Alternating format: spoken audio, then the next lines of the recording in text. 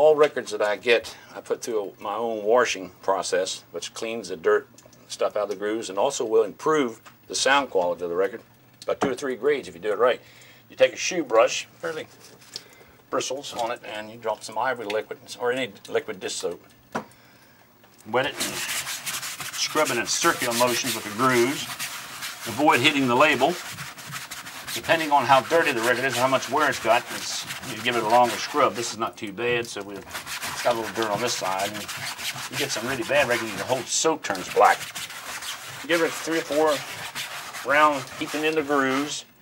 If the label's dirty, and wipe it like that, and then you just stick it under the spigot and rinse it off like you do a dish. And I usually put them in this rack right here and let them drip.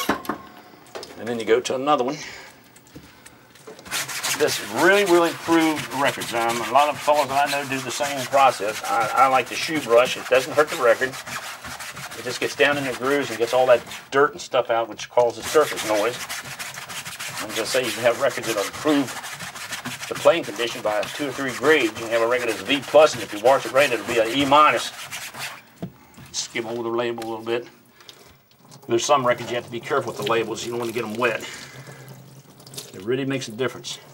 If you have any old records and you want to get the dirt off them, that's the way to do it.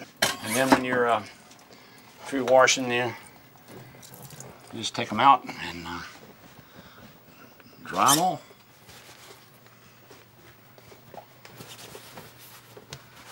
And that really improves the condition of them.